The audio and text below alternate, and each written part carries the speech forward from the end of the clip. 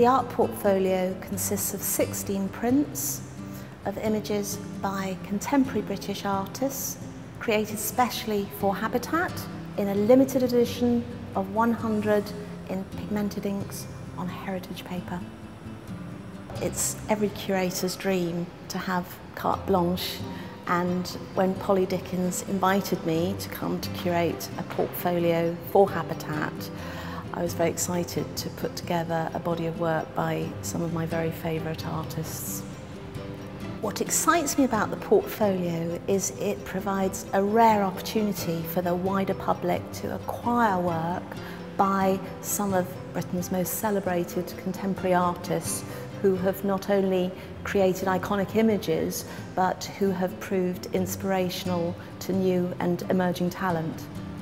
This first series, The Alchemy of Line and Colour, includes a selection of British artists who are each working very much in their own way, their own style, but they all share a very strong graphic element to their work, using largely bold, clean lines and flat planes of colour.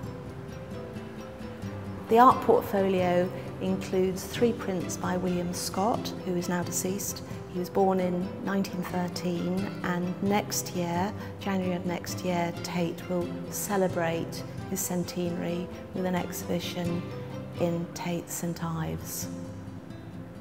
So Patrick Caulfield, sometimes known as godfather of British pop art, perceived himself actually as a formal artist, which he was, and he worked very much with bold lines, flat planes of colour to create that trademark signature that you see clearly in the portfolio.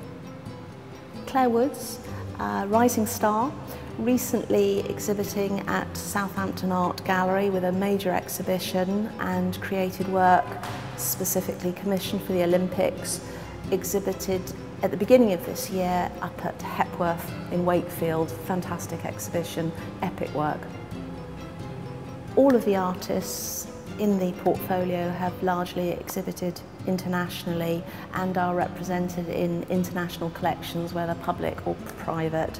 Bruce McLean has been professor and head of painting at the Slade School of Art, known particularly for his very infectious wit and humour, has worked in a myriad of different mediums across the board, but known internationally particularly for his printmaking and his paintings.